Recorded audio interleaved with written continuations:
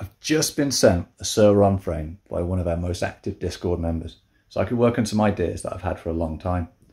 In return for the loan of the frame, I'll be helping them with some custom parts for battery projects and a few bike builds that they've got going on. I have a fairly intimate knowledge of the Sur Ron upgrade scene due to the people that I've worked with over the last few years. So it's quite amusing in a way that this is actually the first time I've really been able to get a frame and see what it's all about. And I have to say, I'm really impressed with it. It's one of the best looking, best designed frames that I've ever seen. It looks the business, like a cat getting ready to spring into action. Sur Ron actually has another more powerful e-bike called the Stormbeat, and you can see it here in the photo that I'm showing. It's okay, but when you put it side by side with this original frame, you can see just how good the design was on this frame. It's very unique, it's very dynamic, and it's very impactful. It's just such a unique beastie in its looks. And the Stormbeat to me looks, I don't know, kind of bland in comparison, really. The battery is like really easy to swap out on these kind of bikes because you have a key back here. And if I turn that, it simply opens up. So the battery just drops into this compartment here, which is awesome. It's like a super fast swap. Probably the fastest battery swap you can get on an e-bike. It also has this plate here at the bottom, and that's not actually really holding it up. It's this subframe underneath that's holding up as well. So I think this part can actually come out, and that might let you squeeze out a bit more room for a bigger battery. But I've got a few ideas for making maybe a different version of the lid, or modifying the lid to allow you to have a larger battery in here by a little bit. Maybe reuse this mechanism here, reuse some of this hardware here. Unfortunately, this is one of these bikes that was left out in the Seattle rain, and there's a few bolts that are kind of frozen into place and stripped, so I'm going to have to get those out before I can look at maybe doing some modifications down there with the battery. But it's an awesome system for putting the battery in, for sure. One of the main things that I wanted to do was to have a crack at the mount for the ASI controllers. The early upgrade kits used 3D printed parts, but ran into problems with stress cracking. And I think that I can use my design skills to make a better one and do 3D printing some justice. Now I have a frame, I can try out a whole load of ideas and see what I can come up with.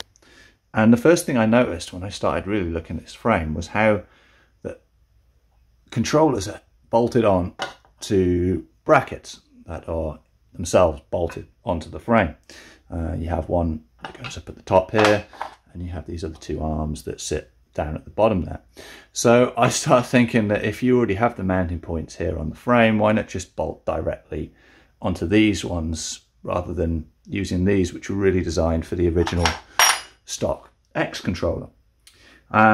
So I'll show you what I've made so far for the ASI controller and see how it's going so far. So this is what I've got so far, and this is with a BAC 2000, which I think really is kind of an underutilized controller with the Sur Ron, because it'll give you a nice boost in power without having to spend like thousands of dollars on, you know, subsequent upgrades. So anyway, I've made this piece which bolts straight onto the subframe, and it gets rid of this part here, and then I have it hinged on here. And then I'm going to be making a lower mounting bracket here. Not quite decided what I'm going to use yet, and there's probably going to be a lot of changes made to this. But yeah, this is what I've got so far, and I'm trying to get it as tight as possible to the frame here so that you don't have it really kind of sticking out quite so far. And if I turn it around, yeah, you can see, just try and keep it in this profile rather than having it jutting way out in front of the bike. I have to say that I do love this frame. It's absolutely covered in different mounting points, which makes it really easy to bolt stuff on, really easy to modify stuff.